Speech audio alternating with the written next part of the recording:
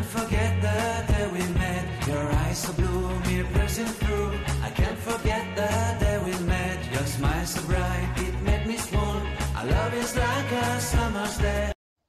Hello, ang topic natin ngayon ay problem solving involving subtraction of mixed fractions with different denominators and with regrouping.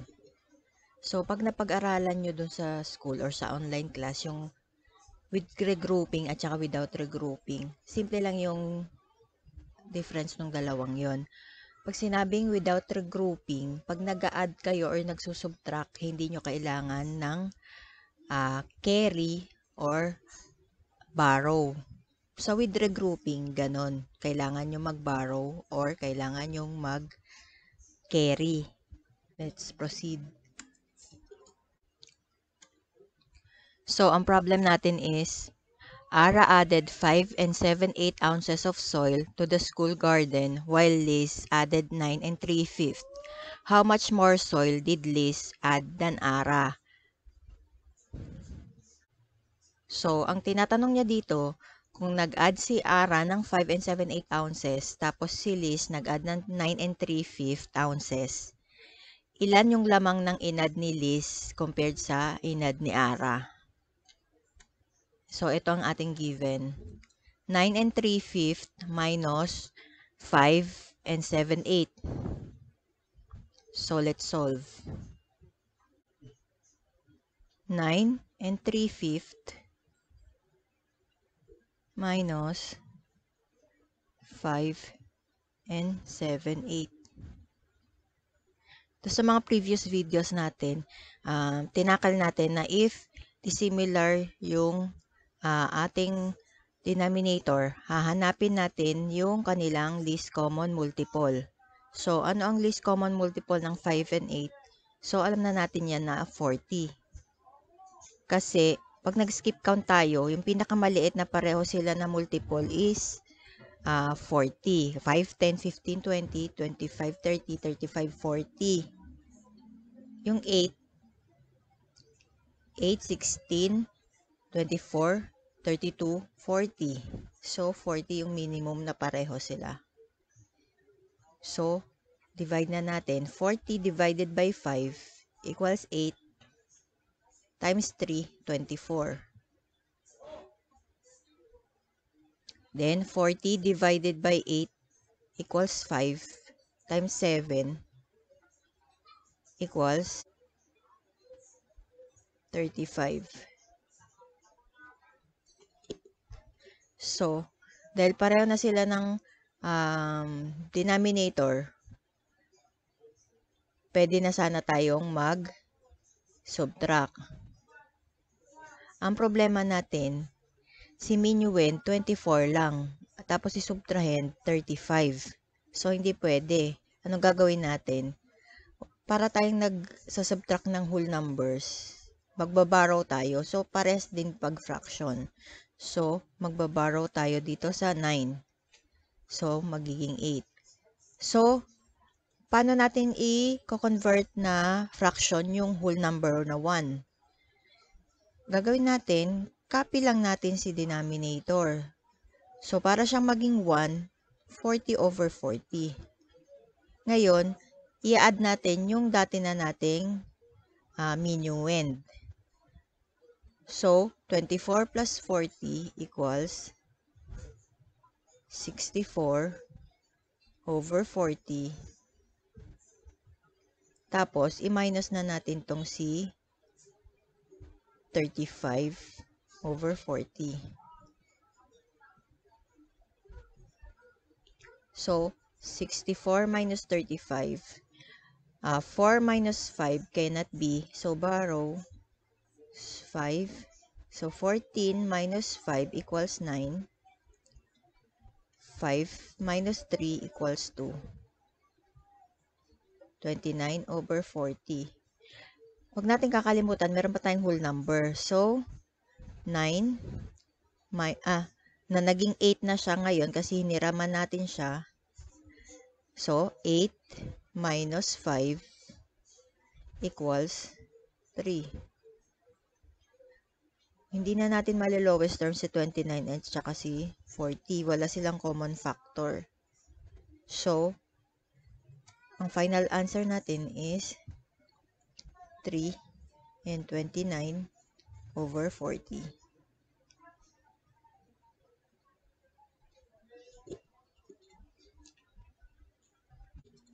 Doon sa previous lessons natin na kinompare natin yung pagsosolve ng ng addition and subtraction ng fractions. Pinakita natin doon yung conventional way ng pagsosolve at saka yung easy or yung shortcut. Pwede rin natin i-apply dito. So, paano natin ginagawa? Diba? Easy or shortcut.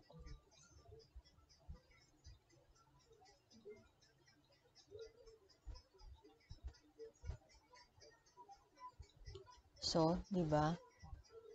Ang pakialaman muna natin is yung 3/5 and 7/8. So, si 3/5 minus 7/8, diba? Ang sabi natin, gawa lang tayo ng parang butterfly. So, 3 times 8 equals 24. 5 times 7 equals 35. Tapos, minus yung subtraction yung operation. Then, we multiply ito. 5 times 8 equals 40. So, ang magiging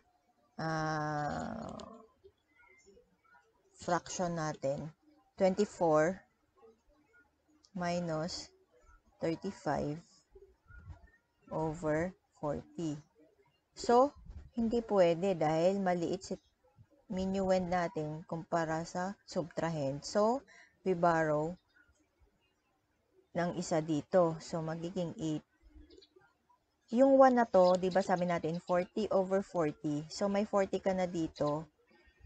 Ang mangyayari, magpa-plus 40 ka na lang dito. So, pag inad mo tong dalawa, 64 na siya.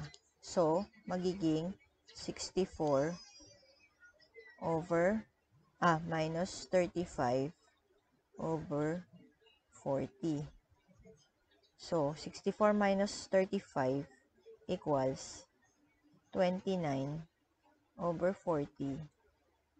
Tapos, meron tayong whole number, 8 minus 5 equals 3. So, same lang tayo ng answer na arrive.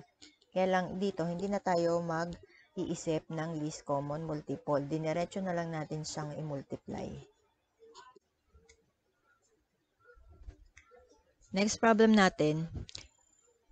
Ken has 12 and 3/4 meter long yarn, while Tom has 8 and 9/10. What's the difference in length does the two yarns have? Sabi natin, meron daw si Ken na 12 and 3/4 meter na haba ng yarn. Tapos si Tom, 8 and 9/10. Ano ang difference nilang dalawa? So, ito ang mga given.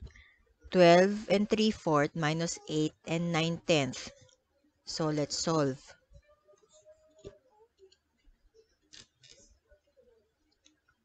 See, 12 and 3/4 minus 8 and 9/10. Same thing, hanapin natin yung least common multiple nila para maging similar fraction sila. So, ano least common multiple ng 4 and 10? So, pag nag-skip count ka, 4, 8, 12, 16, 20. Ito, 10, 20. So, 20 ang kanilang least common multiple. So, convert na natin. 20 divided by 4 equals 5 times 3 equals 15. Tapos 20 divided by 10 equals 2 times 9, 18. Ima-minus natin to, kaya lang hindi pwede kasi mas maliit si 15 sa 18. So, we borrow again sa 12. So, magiging 11 na. Pag i-convert natin yung 1 into fraction, gagaya natin si denominator. So, 20 over 20. Then, we add 15 plus 20 equals 35 over 20. Then, i-minus na natin ito. Minus 18 over 20. So, 5 minus 8 cannot be. Borrow dito. So, magiging 2. 15 minus 8 equals 7. 2 minus 1 is equals to 1 over 20. Then, balikan natin si whole number. 11 minus 8 equals 3. So, hindi na natin malolowest term si 17 over 20. So, final answer natin is 3 and 17 over 20.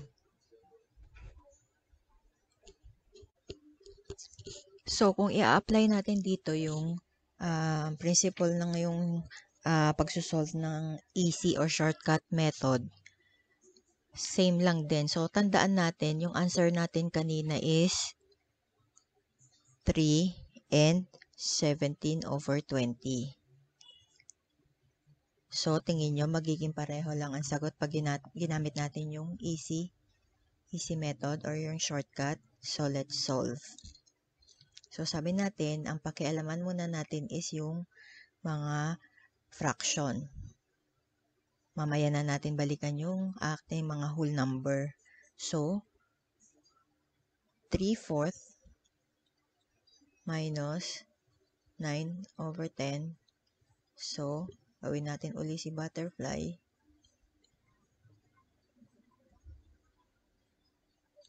So, 3 times 10 equals 30. 9 times 4 equals 36. Tapos, minus ang operation. Then, dito is multiply. 4 times 10 equals 40. So, rewrite natin 30 minus 36 over 40. So, maliit si minuend kumpara sa subtrahend, we borrow from 12. So, 11. So, yung 1 na yan, katumbas ng 40 over 40. So, may 40 na tayo sa denominator. So, magpa-plus na lang tayo ng 40 dito. So, 30 plus 40 equals 70 minus 36 over 40. So, 70 minus 36 equals 34 over 40. Then, meron tayong 11 minus 8 equals 3. Diba parang iba siya doon sa dati nating answer? 3 and 17 over 20. Kasi, hindi pa to naka-lowest term. So, i-lowest term natin siya. Ano ang common factor, greatest common factor ng 34 at 40? So, try natin si 2. 34 divided by 2 equals 17. 40 divided by 2 equals 20. Tapos, i-rewrite natin si whole number. So, tama yung sagot natin. Same lang siya dito sa una nating answer dun sa using conventional na pagsusubtract. So, yan ang final answer natin. 3 and 17 over 20. Thank you.